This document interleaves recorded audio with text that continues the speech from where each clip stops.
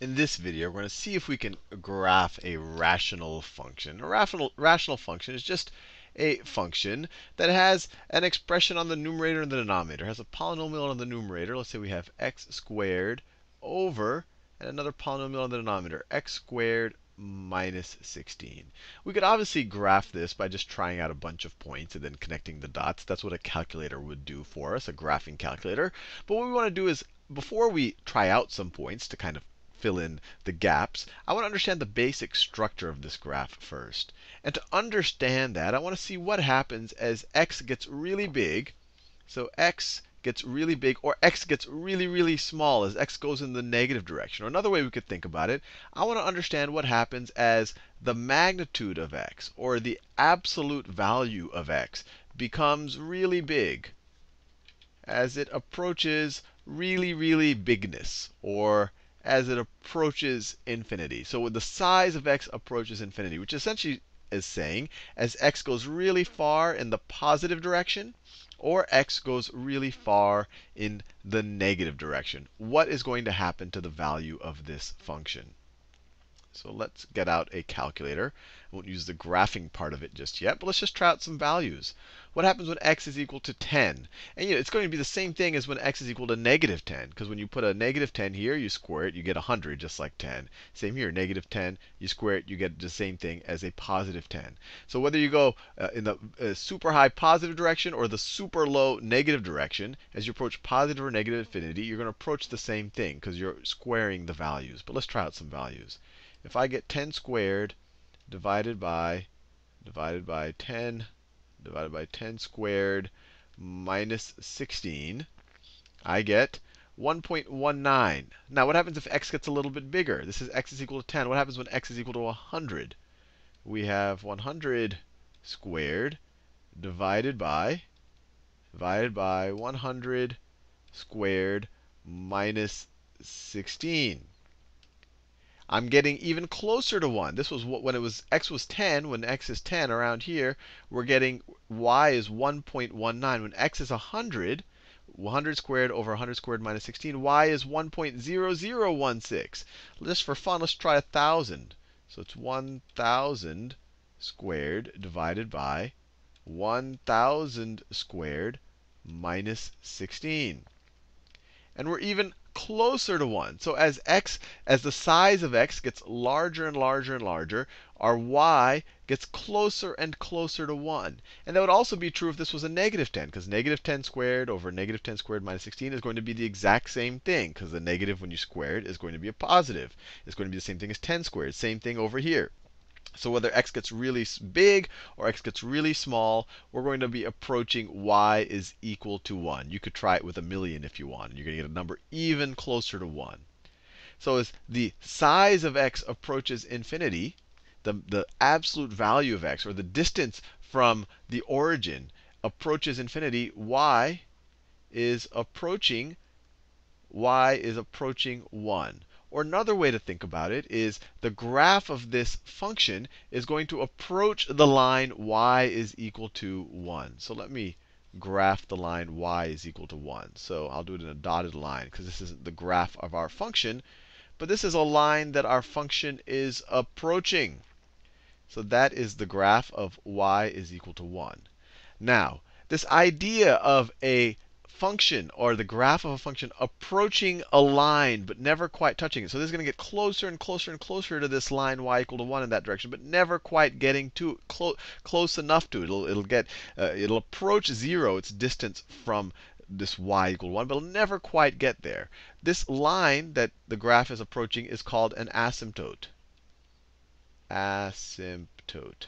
And it'll be even more clear once I actually graph the function. We're going to work up there. And since it's a horizontal line, we call this a horizontal asymptote. Horizontal asymptote. This is what our graph approaches as we go in the positive direction or really far in the negative direction. Let's think about some of the other interesting things about this function right here. Well, one thing that might pop out at you is this is a difference of squares. This is x squared minus 4 squared. So we can rewrite this as x squared over x plus 4 times x minus 4. So what's going to happen here as x approaches either positive 4 or x approaches negative 4. Well, first of all, try those values out. If x is equal to 4, what is going to happen? This expression right here, this term right here is going to be equal to 0. And we're going to be dividing by 0. We cannot do that. Similarly, if x is equal to negative 4, we'd be dividing by 0. This expression right here is going to be equal to 0. We can't do that. So this we could say that this function is undefined at x is equal to plus or minus 4. It can't equal those values because we'd be dividing by 0 in either one of those circumstances. Now, what happens as we approach those values? What happens as x approaches negative 4? Let's just do that one for fun. What happens as x approaches negative 4? And let's look at it from, let's say we're approaching it from the negative direction. So let's try it out in our calculator. Let's try it out in the calculator. So let's say we want to go from the negative direction. So let's start with negative 4.1. So if we have negative 4.1 squared divided by negative 4.1 squared minus 16, what do we get? We get 20.75. So we get this number, whatever. Let's see if we get even closer to negative 4. So let me just get that entry there. So let's get a little bit closer to negative 4. So let me, instead of negative 4.1, let's do negative 4.01. So let me insert a negative 4.01. And then over here, this is negative 4.01. And see what it is. Now we went to 200. So we're getting to larger and larger values. Let's try negative 4.001. Let's try that out. Oh, whoops, that's not what I wanted to do. I wanted to do that. So let's try. No, that's not what I want to do.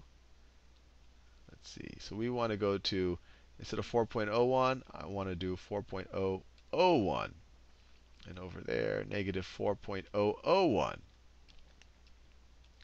4.001. And what do we get? We get 2,000. So as we get closer and closer to negative 4 from the negative direction, we're approaching larger and larger, super larger numbers. And you could try it. If it's 4.00001, it's going to get to smaller and smaller numbers. Or sorry, larger and larger numbers here. You know, if you do 4.001, it's probably going to be 20,000. And then if you add another 0 here, so as we get closer and closer, it's getting to larger and larger numbers. So we could say, as x approaches negative 4, we could say y is approaching infinity. It's getting to a larger and larger and larger value. But we can never quite get to x is equal to 4. It's undefined there. That will make the denominator here equal to 0. So what we want to do here is we can never quite equal x equal negative 4. So let me see. X is equal to 1, 2, 3, 4. We can never quite get to x is equal to negative 4. Let me draw x is equal to negative 4 as a dotted line right there. That is x is equal to negative 4. X is equal to negative 4. We can never quite get there, but as we approached it from the negative side, as we had 4.1, then 4.01, we went to larger and larger values. And we also know that we went on the left-hand side, as we go to larger and larger x values, that y will get closer and closer to 1. So you have a general sense of what this part of the graph will look like. This part of the graph is going to look something like that. As x gets to super negative numbers, it gets closer and closer to 1. As x gets closer and closer to negative 4 from the negative direction, it's going to go closer and closer to infinity. We're going to get closer and closer to it's going to get larger and larger, I guess is the easy way to say it. Now, just like x equals negative 4, x equals 4 will also be a point where the graph is undefined. So let me graph that here. 1, 2, 3, 4. Right here. Right over here, x is equal to 4. And once again, what happens as we approach x equals 4? Let's say from the positive direction. So as x approaches 4 from the positive direction, what's going to happen? So this is like trying out x is equal to 4.01, or x is equal to 4.001, or x is equal to 4.0001. So we're just getting closer and closer and closer to x is equal to 4. Well, these values are the exact same values that we just tried on our calculator, except they're the negative version of them, right? And we already saw that just the way that this function is set up, the negative numbers, they get squared. So whether you take the negative or the positive x values, it's going to be the same thing. This graph is symmetric. When x is equal to -5, it's the same thing as x is equal to 5. When x is equal to -10, it's the same thing as x equals 10. So the same thing is going to happen. And you could try it out with your calculator if you like. If you try out these values, you're going to see as we get closer and closer to 4, we're going to approach larger and larger numbers, these same numbers over here. So the graph over here, as we get closer and closer to 4, we're going to approach larger and larger numbers. And then here, as x gets larger and larger and larger, we saw over here we had these horizontal asymptotes. Y gets closer and closer to 1. So just as we called this a horizontal asymptote, these values, or you can even view these vertical lines, x is equal to -4 and x is equal to 4, we call these vertical asymptotes. Vertical asymptotes. Asymptotes. These are lines. Asymptotes, once again, they're lines that the graph approaches but never quite touches. So that's what's going on here. And then we could think about what's happening to the graph inside of here. So you could think of it in a couple of ways. You could say, well, what happens as x approaches, well, let's say what happens as x approaches 4 from the negative direction. So let's try that out. From the negative direction. So what happens if you do 3.9 squared divided by 3.9 squared minus 16? You get negative 19.25. Now what happens if we do 3.99?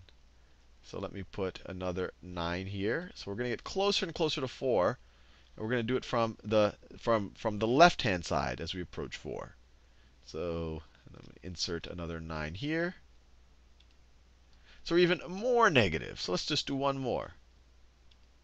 So we're going to be even more negative. So let me make it 3.999. Get even closer. Get even closer to 4. Get even closer to 4. You're getting even more negative. And this is also going to be true if we did negative 3.9 or negative 3.99 or negative 3.999. Because when we square it, the negatives and the positives are the same thing. You square -1, you get a +1. So as we approach 4 from, we go 3.9, 3.99, we get closer and closer to 4, we get more and more negative numbers. We approach negative infinity. So as we approach, let me just graph it here. We're going to get, as we approach from this direction, we're going to get smaller. I want to not touch our asymptote. We're just going to look something like that. As we approach it from the left-hand side, we're getting smaller and smaller numbers. And that's also going to be true as we approach -4 from the right-hand side, right? As we get negative 3.9, 3.99, 3.999, we're going to drop down. It's going to look something like that. And then now that we have a general sense of what the graph is, now is a good time where we could maybe plot a few points here. So what happens, an easiest one is, what happens when x is equal to 0? You have 0 squared over 0 squared minus 16.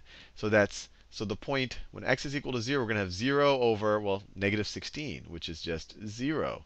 So the point 0, 0. The point 0, 0 is on this curve. And then we could try some other points if you like. But the general shape here is going to look something like this. It's going to look something like this. You could plot more points if you really want to nail down exactly what the curve is doing in between. But here is the general structure. And we tried out a lot of values with the calculator. And I did that because I really wanted to show you why it's dropping down like this. And if you think about it, it makes complete sense. As you get closer and closer, let's say you get closer and closer to 4. Either way, as you get closer and closer to 4, this is going to become a smaller and smaller and smaller number, because this is the difference between x and 4. So if this is becoming a smaller and smaller and smaller number, then when you take 1 over that, right, you can essentially view this as x over x squared over x plus 4 plus or times 1 over x minus 4. If this is becoming smaller and smaller, this whole thing, 1 over a super small number, is a super large number. So as you can imagine, you're going to get larger and larger. And depending on whether you're approaching from the positive or negative, so whether this is a super small negative number or a super small positive number, that's going to flip the sign. But either way, the magnitude. So this is we're getting to a very large magnitude in the negative direction because the difference between x and 4 on this side is negative, right? 3.9 minus 4 is 0.1. Take the inverse of that, it's 10. So we're getting negative numbers here. You take the inverse, you're getting super large negative numbers. So I really want to give you that intuition. But the general way of being able to graph these type of things, the first thing you want to do is identify the horizontal asymptotes. What happens is we get the magnitude of our x is very large. So super positive values or super negative values. You could try it out on a calculator if you like. You literally, if you try out the value million or billion, it'll kind of give you the answer. But the way you could also think about it is, the other way to think about it is, as x gets really large, you could view that this thing, these terms right here, grow so much faster. I mean, this is just a constant term. This term doesn't matter anymore. If this is a million and a million, who cares about the 16? So as x gets really large, you could say that y is approximately x squared over x squared. These two terms dominate. You don't need to worry about the 16 anymore. And of course, this is equal to 1, which is exactly what we got when we plugged in really large numbers. So in a problem like this, where you have the same coefficient, or where you have the same degree on the numerator and the denominator, you look at the coefficient of those terms. So in this case, the coefficient is 1 and 1. So our horizontal asymptote is going to be 1 divided by 1, or y is equal to 1. If this was 2x squared over x squared minus 16, our horizontal asymptote would be y is equal to 2. We would approach that line up there. If it was a negative 2, our horizontal asymptote would be y is equal to negative 2. So that's how you identify the horizontal asymptotes, where you have the same degree in the numerator and the denominator. If the denominator has a larger degree, then the denominator is going to get larger much faster than the numerator, and your asymptote is going to be 0. I'll show an example of that in the future. And obviously, if your numerator has a higher degree than your denominator, it's going to grow way faster than your denominator, and you won't have any asymptote. You'll just keep growing or keep going in the negative direction. And that's actually the case with all of the polynomials we've seen. You could view them all as being over 1, in which case there was no horizontal asymptote. Now the vertical asymptotes you'd identify by essentially just factoring the denominator and figuring out where does it equal 0. Those are the points where the function is not defined. And I'll show you in the future there are some special cases where they won't be vertical asymptotes. And I guess that special case is, for example, if you had, well, I won't show you the special case right now. I'll show you that in a future video. But in general, if you factor the bottom terms and they don't cancel out with anything on the numerator, then you're going to be dealing with a vertical asymptote. If I had another x minus 4 up here, if my numerator was x squared times x minus 4, x squared times x minus 4, and then these canceled out, and my expression simplified to this, the equation would still be undefined at x is equal to 4, because you would give you a 0 in the denominator. But since that x minus 4 cancels out with the x minus 4 in the numerator, it would have not have been a vertical asymptote. But we'll look at that in the future. But this equation wasn't that.